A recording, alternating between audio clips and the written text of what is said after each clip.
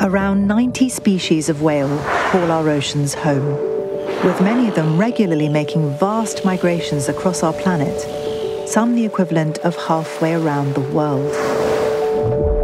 As they move through the depths, they play key roles in the health of the ecosystems that they visit.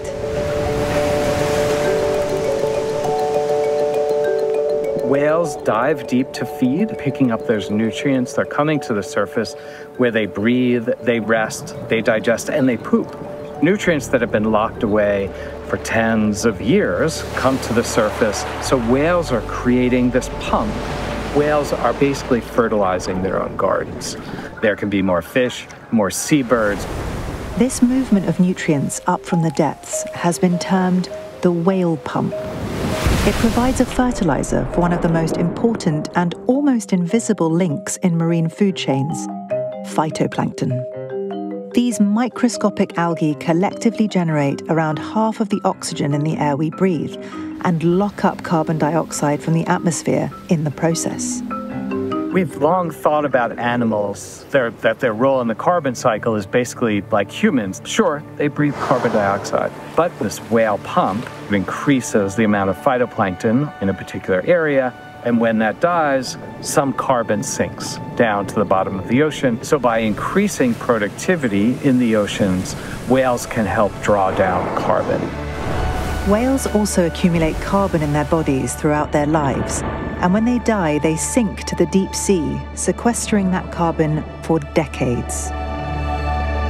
Restoring whales to pre-whaling numbers could lock up tens of thousands of tons of carbon each year. But the ways we are impacting our oceans, from increased shipping to the effects of climate change, are putting many species of whale at risk of extinction. If we were to lose whales, think of the awful situation where they disappeared from ocean ecosystems. What we would lose is not only these animals, but also the ecological functions that they play, one of the essential ones being the whale pump. We have come close to losing our planet's whale species before, until most commercial whaling was banned in 1986. While species like the blue whale are making a steady recovery, others are still at real risk of extinction, such as the North Atlantic right whale. The latest estimate for the North Atlantic right whale population is about 336 individuals total, and only 70 of those are reproductive females. If the population continues on this downward trend, where we've lost about 30% since 2010, this population will become functionally extinct in probably about 20 to 30 years, possibly sooner. Nearly all North Atlantic right whale deaths over the past 2 decades have been due either to entanglement or to vessel strikes. Most frequently, it's in the vertical line that goes from something on the bottom of the ocean up to a buoy where fishermen will retrieve their gear. For the right whales that are able to break free of the gear, and those rafts of line actually cut into them. And so what we end up seeing is that these whales take, on average, about 6 months to die, and they'll die these slow, painful deaths. It's thought that over 85% of right whales have been entangled in fishing gear at least once. In the Gulf of Maine, work is underway to reduce these odds. I became a lobsterman. That's all I ever wanted to do since I was a little kid. It's been in my family for 7 generations. In 2014, we were faced with a closure for North Atlantic right whales. It was over 3,000 square nautical miles. To me, it affected probably a third of my earning income potential. We were not able to get into parts of a closed area, so that led us to on-demand gear. This game-changing technique uses remotely triggered lifting devices, which keep potentially lethal vertical lines out of the water.